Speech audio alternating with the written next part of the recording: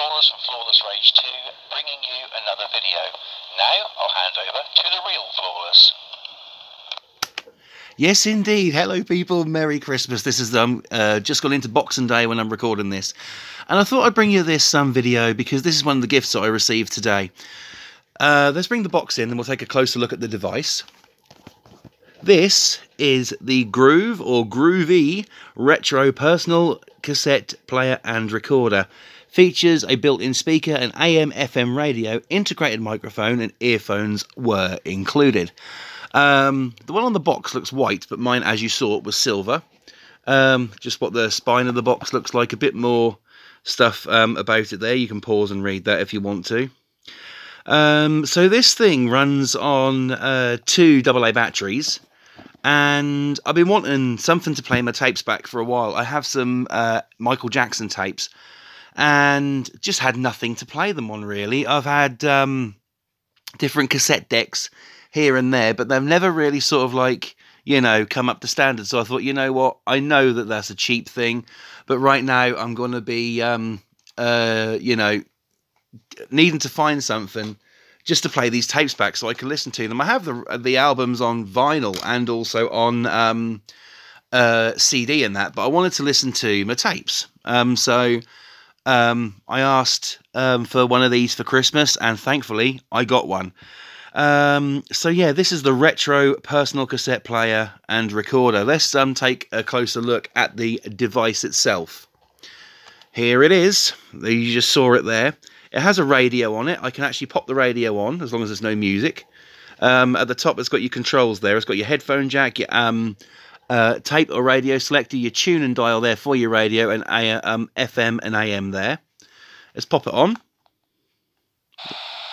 Okay, so the radio, see if we can find anything. My arms. There we go. The little wriggling. The fuck?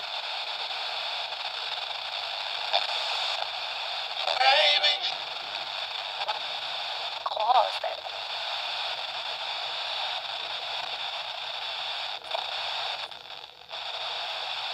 Lost its mother. It needed me. She looked. There we go. That's enough. That's some sort of like someone like sounds like they're reading a fucking story or something. So yeah, it's got a radio on it. Now you can record from the radio on this to a cassette tape, such as one of these. This is just a standard TDK FE Ferric 90. I've got this was I unboxed this morning. This was new old stock, and I got it out of the case brand new this morning. And I've got to say, for once you get the radio tuned in properly and you start recording off the radio, it does sound not too bad. But it is one of these cheap mechanisms inside, which we will look at in just a second. Before I do, it comes with headphones. It comes with these headphones, okay?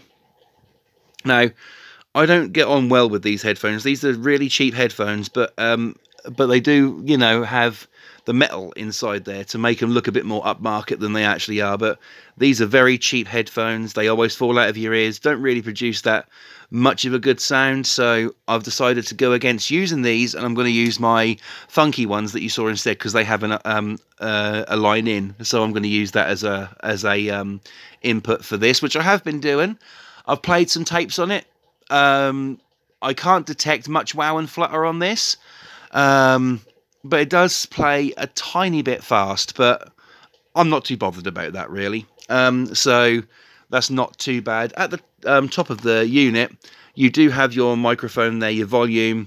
You've got your record button, your play button there. You've got your stop button, fast forward button, and rewind button. Now, remember that that's facing that way, so it means the tape runs that way, okay, not the other way.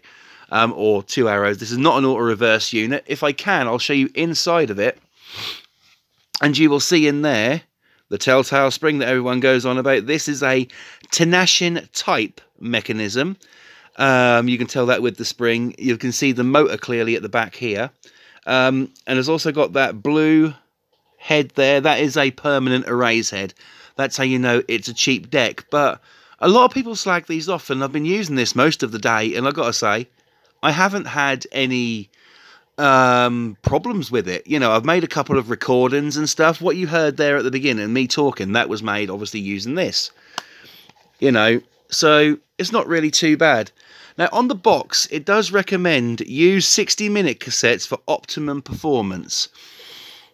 Does it really matter? I mean, you know, I personally don't think it does. What I'm using here is a Ferric 90, and it's a, you know, and it's been recording fine on them. So I can't see any issues there with it. One thing I can tell you it does come with is the operator's guide, and tells you about what everything is and stuff and all of that. Now, this does run on a micro USB for power if you don't have any batteries, which is located just about there. Let me turn it around so it's facing the right way, and if we can get it into focus, that'd be nice as well. But we can't, or maybe we can a little bit. It says micro USB, so not USB-C, unfortunately. And it takes a 5-volt USB input to use this on like a mains lead. So an old sort of phone charger would power this. So that's not too bad. And just also at the top there, you do have your dial for the radio use. Okay. So it's not too bad. And I kind of like, you know, I kind of like having it, using it. I'm not going to basically be using it all that much with my headphones. I'm going to hook it up to my stereo because that doesn't have a cassette deck. So I'm going to be playing my tapes on this through my stereo. I'm mainly going to use it as a player. But yeah, you have got the option to record a conversation between you and a friend. Or you can record off the radio. So if there's sort of like a...